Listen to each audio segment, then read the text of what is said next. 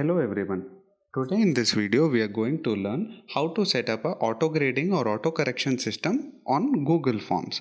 So I'll directly go to Google Forms here. So to make this form a quiz, firstly I need to go to the settings here, which is available on the top right, and then firstly I have to go to the quizzes option and I have to actually make this a quiz.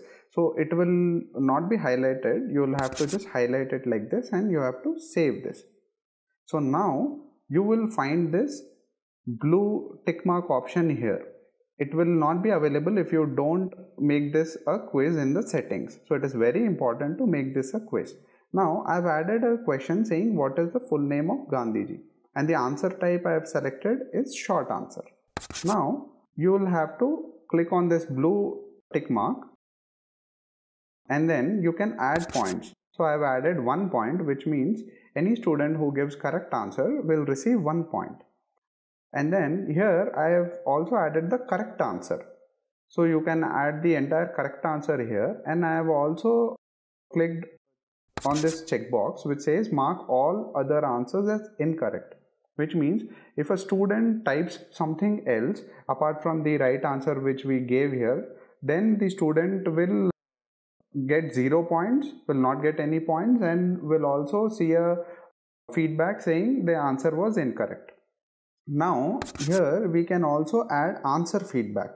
So here we cannot give feedback differently for correct answers or incorrect answers.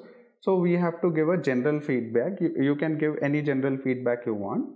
You can also attach any files from here. You can also attach any videos from here, and then you will have to click on save. So we have added the question, we have added points, we have added the correct short answer as well.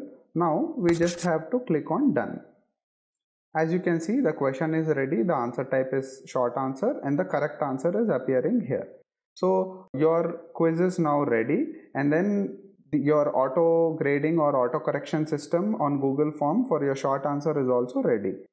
Hope now you will be easily able to set up a auto grading or auto correction system for your short answers on Google Form. Thank you for watching this video.